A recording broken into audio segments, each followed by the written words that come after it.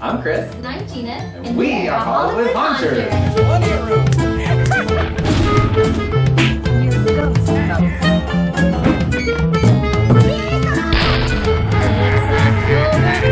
I bid you welcome, children. Wow. I'm getting ready to paint the bottom portion right here. This is going to be a granite marble type looking board, and it's going to go around the bottom of the ticket booth. So I wanted to show you guys how I do that. So the first step is I'm going to put my base color, and this is just kind of like a gray. I just mixed a bunch of colors together to get that gray. So I'm going to go ahead and apply that first. Alright, so I went ahead and painted the whole thing.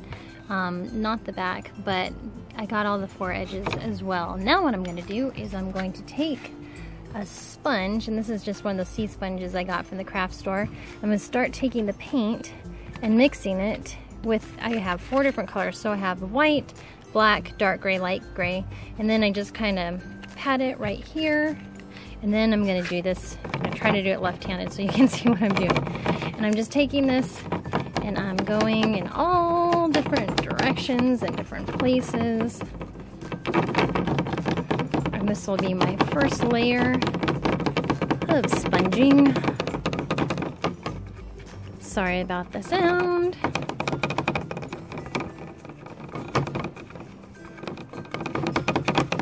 And then I go back and I'll grab some white and some gray. And I'll go back.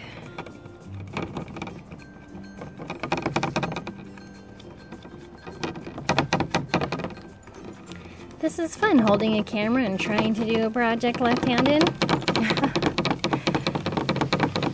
Not turning out too bad. So now, I missed this whole corner up here. I'll go back. And let's get some black in there. Some dark gray.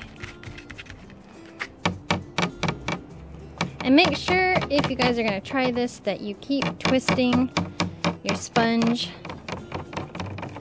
That way, you don't get the same pattern repeated over and over, and you keep going and twisting in different directions.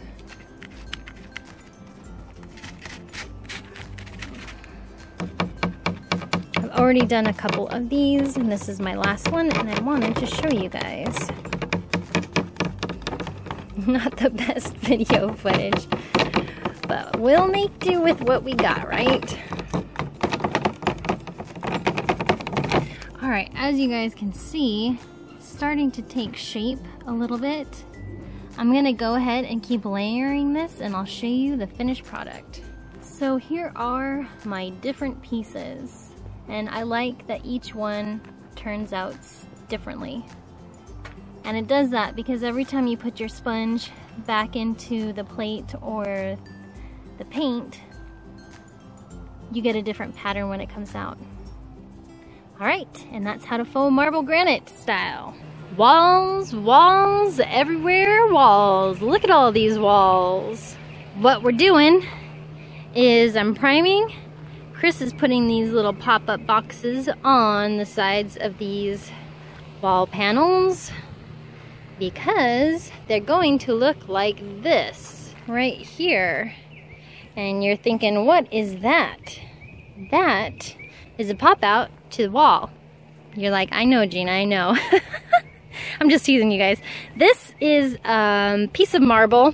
Well, it will be, which will be cool. Look, here's another one. This was fun. And let's see what we have over here. Ooh, this one's almost getting ready. Look at that nice little pink color. Ooh-wee. But look at this.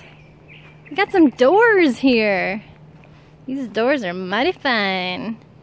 Rusted kick plates. Got some trim and gold.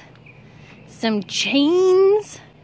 Some door handles. Some windows. We're not sure if we're going to have time to put plexi in there or not, so I'm going to paint those black. And we're going to have some trim and some pink. And we've got another one right here. So that's what we're doing. We're working on all these walls so we can finish them and set them up and put the roof on. then I can age. Mwahahaha. Because that's gonna be the fun part. Destroy the set! Chris comes up to me and he says, hey, I got a job for you, Gina. I go, what? He goes, unscrew all these light bulbs and put them in the box. Oh, that sounds like a fun job. Thanks, Chris. Hey, you're welcome. And all of these too. Oh well. Let's get going. 248. 249. 250. I'm making Chris do that next time. We only have a couple more nights, so we're trying to burn as much as we can of the daytime. But it's basically night now. There's the moon under the tree right there. It's looking good. I just need to age the tar out of this thing. Yes!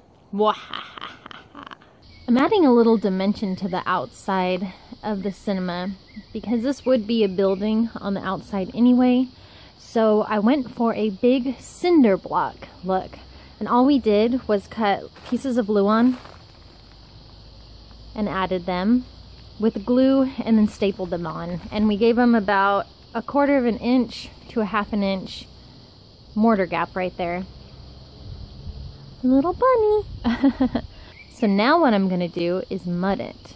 Just got done mudding this side and I used mortar and I just used, you know, a trowel, float, that kind of stuff, and then a big squishy sponge to get in there and a lot of my finger because I went in each one of those grout lines and then put the excess on the thing to give it a little bit of texture. So now I'm going to do the other side, and once that's done, I am going to have to sand all of this bondo. I primed the wall because it was bare wood, and then I laid down my base color.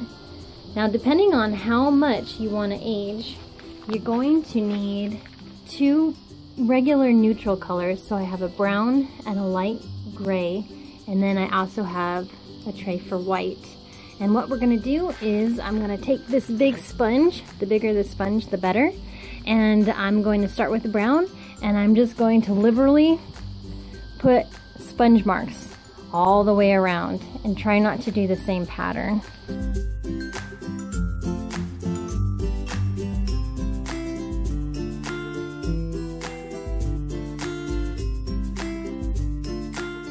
Just giving you guys a little update here of the progress so far.